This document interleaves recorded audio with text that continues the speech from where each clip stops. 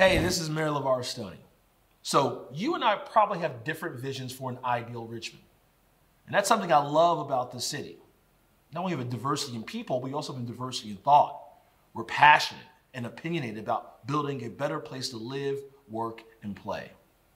And I think we have at least one thing in common though. We all want Richmond to grow. But how? How do we create a more equitable, sustainable, and beautiful city for all of our residents, regardless of their zip code? Our city's master plan, Richmond 300, a guide for growth, answers that question. It's built on a foundational understanding that with equity and sustainability-centered actions, Richmond can grow into a beautiful city where all residents can thrive.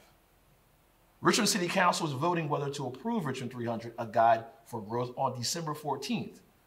So why should you care about the city's master plan? Here's your answer. The plan harnesses rapid development in areas like Scott's Addition and Manchester, pacing that growth to reliably benefit neighboring communities down the line. It uplifts and prioritizes areas that have been historically hampered by racist policies like redlining. It not only acknowledges the systemic injustice that is endemic to our city, but uses intentional design to right those wrongs.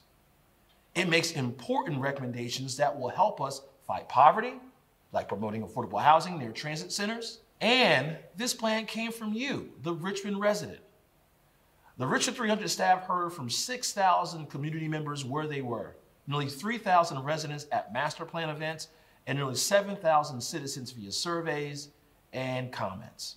The Richmond 300 Master Plan is a reflection of years of public engagement from all across the city, and it holds the power and the potential to change Richmond for the better and for the good. Visit Richmond 300 to read the final plan and tell your council member you support an equitable, sustainable, and more beautiful Richmond for all.